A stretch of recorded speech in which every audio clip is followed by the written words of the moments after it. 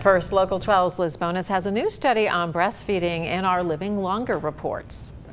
Hey Brad, hey Paula. New research is suggesting that the longer children are breastfed, the bigger the risk of developing cavities in their teeth. Now, this study was published in the journal Pediatrics. It looked at more than 1,000 children in one Brazilian city. At age 5, all of them were then examined for cavities by dentists.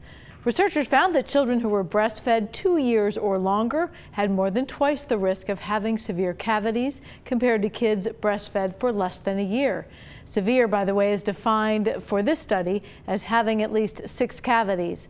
Researchers suggest that the uptick is due to the older children likely being breastfed on demand, making it harder to keep their teeth clean. Experts say it's vital that babies have their gums wiped down after breastfeeding, as breast milk does contain milk sugar. In addition, children should start going to the dentist as soon as their first tooth starts coming